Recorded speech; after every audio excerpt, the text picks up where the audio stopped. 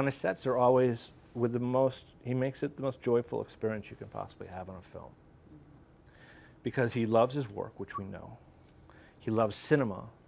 And so he keeps the spirit of everyone. He never leaves his set unless he's going to the bathroom or if it's lunch. And otherwise, he's there beside you at all hours. There's no, and so he's watching you. It's not like you're going to sit there and tweak. You're going to do the job, and when you're finished, you're going to hand it over to him as fast as you possibly can. It's a great relationship. I mean, I love Quentin, so.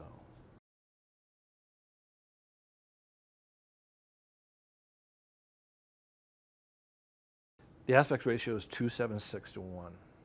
Normal 65 or 70 millimeter release would be 2:20 to 1. So it's that much wider. It's wider than anamorphic.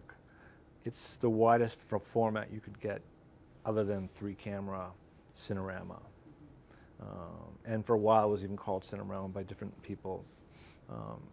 So that's the aspect ratio of it.